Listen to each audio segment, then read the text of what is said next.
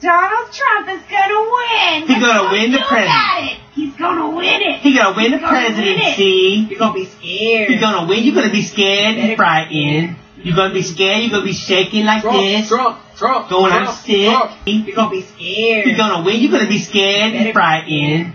The suspension of moral prohibitions is the crucial feature, I claim, of today's so-called postmodern nationalism.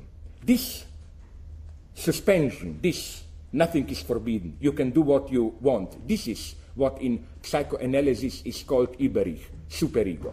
The cliché according to which passionate ethnic identification restores a firm set of values and beliefs in the confusing insecurity of a modern secular global society, this usual cliché, you know, we lack basic coordinates, so we sometimes fall victim to the fundamentalist temptation, take refuge in old stable values and so on. I think on the contrary, we should turn around this. Nationalist fundamentalism rather serves as the operator of a secret, barely concealed you may violate the stiff regulations of the peaceful coexistence in a liberal, tolerant society. You may drink and eat whatever you want, engage in patriarchal customs prohibited by liberal political correctness. You may hate, fight, kill, rape. Without the full recognition of this perverse, pseudo-liberating effect of today's nationalism, without the full recognition of how the obscene, permissive superego supplements the explicit texture of social symbolic law, we condemn ourselves to the failure of grasping the true dynamics of so-called ethnic nationalism. If you read an excellent text by Adorno from late 30s on the psychological structure of fascist propaganda, Adorno already made this point in an implicit critique of Wilhelm Reich, who followed this line, which I think I agree here with Adorno, it's totally wrong.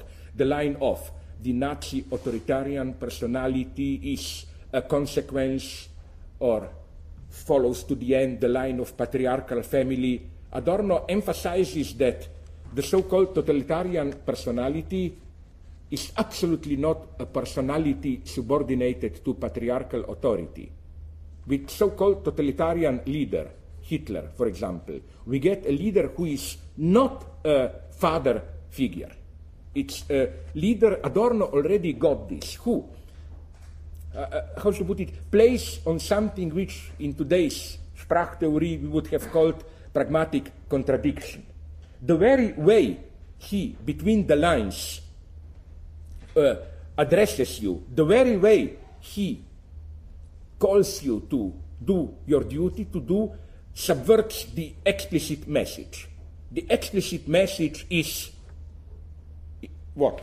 Something like, for example, of Hitler in the early 30s, enough of Weimar corruption, decadence, time to sacrifice, to think about your country, sacrifice, work, and so on and so on. But the message between the lines is obey and we will have some fun, kill some Jews, and so on and so on. Without this, how to put it, obscene superego bribery, it doesn't function. And I think this is how we should learn to read even today's ideology.